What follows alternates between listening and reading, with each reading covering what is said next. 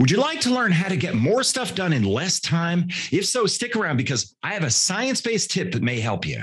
My name is Jamie Turner. I travel the globe helping executives like you learn how to work smarter, not harder. In today's episode of the Unspoken Rules of Leadership, I'm going to show you how to be more productive.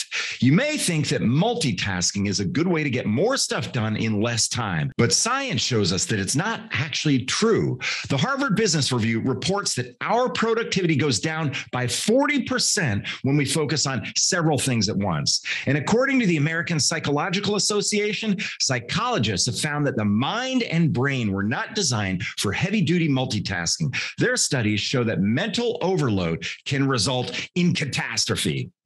A catastrophe. They actually said that. We have hurricanes, we have nuclear bombs, and somehow multitasking is right up there with them.